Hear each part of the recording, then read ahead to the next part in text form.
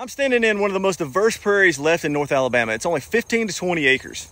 But guess what? The entire property is being surrounded on 3 sides by hundreds of acres of development that just got cleared. And guess what popped up?